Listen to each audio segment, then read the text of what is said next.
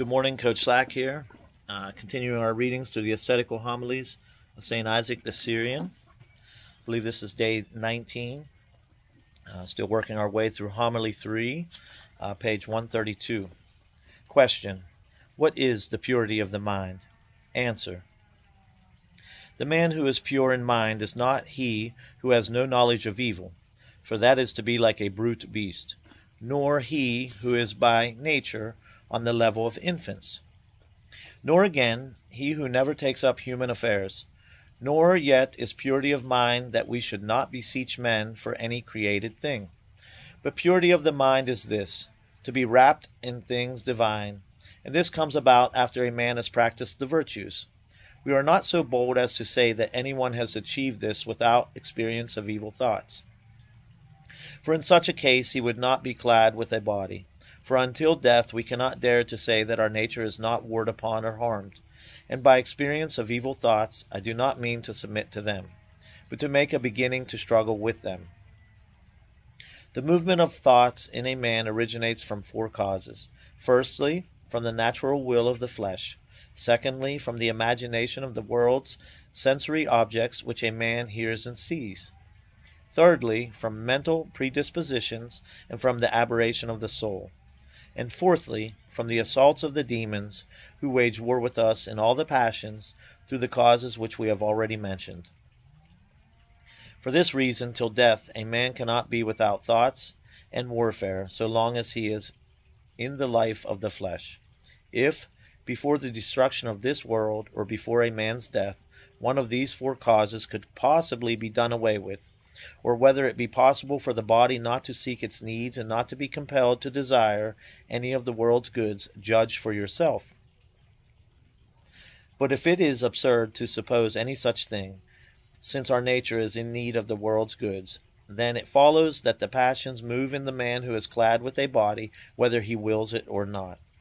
Wherefore every man must guard himself.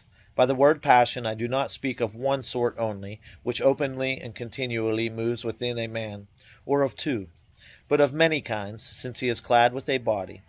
Although those who have vanquished the passions by means of the virtues are vexed by thoughts and the assaults of these four causes, yet they are not overcome, because they have power, and their mind is caught away into good and divine recollections.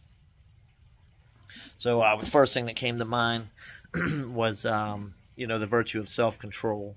It's like when St. Isaac was saying at the end, although those who have vanquished the passions by means of the virtues are vexed by thoughts and assaults of these four causes. So the thoughts are going to be there. It's the self-control or self-discipline to not act on these thoughts or temptations.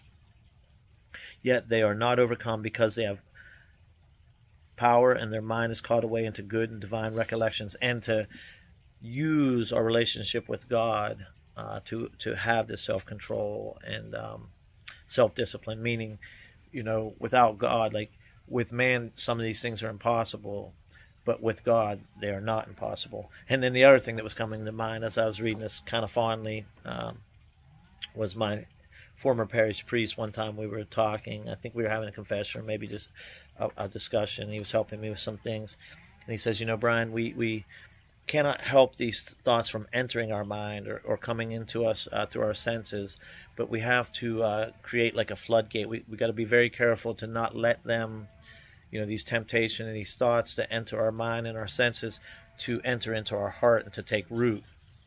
And if any of you garden or have ever grown something, whether it be flowers, vegetables, maybe a tree or something like that, if something can't take root, then it withers away, right? So if we don't feed and water and nurture these bad thoughts or these temptations, then we can kind of choke them out.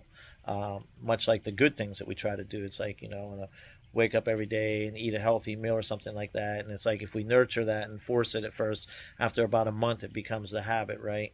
So the same thing with the bad things. It's like if we nurture, entertain these thoughts, remind them, remember them, very soon they can become a bad habit.